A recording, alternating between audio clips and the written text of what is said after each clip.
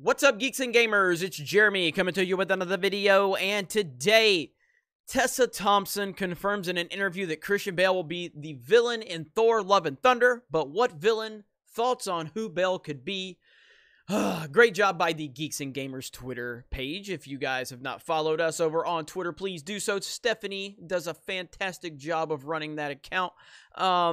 Yeah, it's not me, so I know you guys keep tweeting that account thinking it's me. I'm not running it. I don't run our social media accounts. We have better, smarter, more intelligent people than myself handling the social media accounts. Now, when it comes to Christian Bale being in Thor: Love and Thunder, I am completely torn because Christian Bale is my favorite actor. I think Christian Bale is one of the greatest actors of all time. And, you know, with Marvel, I've never been completely in love with the Marvel Cinematic Universe. However, I do highly, highly appreciate and respect what Kevin Feige has done. I've never been in love with it. I've loved certain aspects of it. You know, the first Avengers film, Civil War, Guardians of the Galaxy 1 and 2, Infinity War, Endgame was pretty good for the most part. You know, it's had great high points, but also a lot of mediocre films to kind of get us from point A to point B with those big tentpole films. Also, Marvel has always struggled with villains, and it's being rumored that Christian Bale will be a villain in Thor: Love and Thunder. And I'm still going to treat this as a rumor because I don't care what Tessa Thompson says, because Tessa Thompson is a crazy lunatic SJW anyway. I'll wait for the studio to officially announce it, but it feels like this is definitely going to happen. But if Bale's going to be a villain, and the rumor is Beta Ray Bill, which does that mean he's going to be CGI? How is that going to work? Is it going to be mocap? I really don't know how they're going to do that.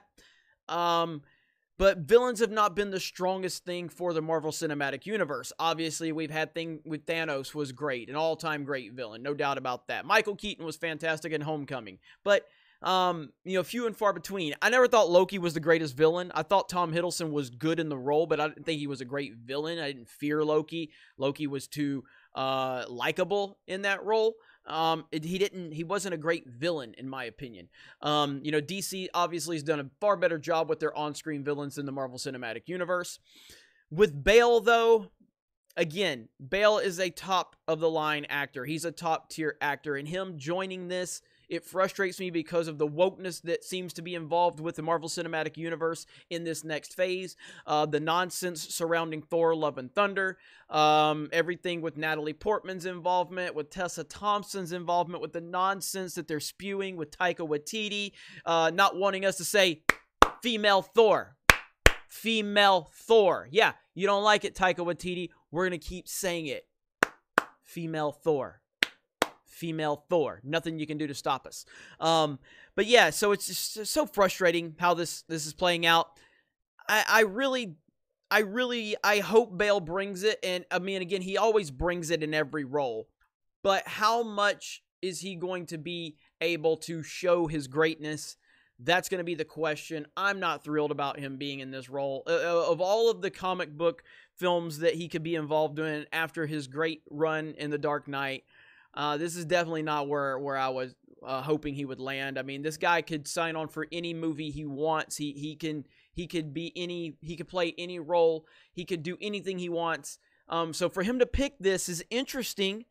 With it going to the Thor movies, I liked the first one. I hated the second one, and Ragnarok, it was fine. The further I got away from it, the less I thought about it, and I kind of just forgotten the whole movie. It just felt like it was a cheap attempt to be Guardians of the Galaxy, and Guardians of the Galaxy does it far better.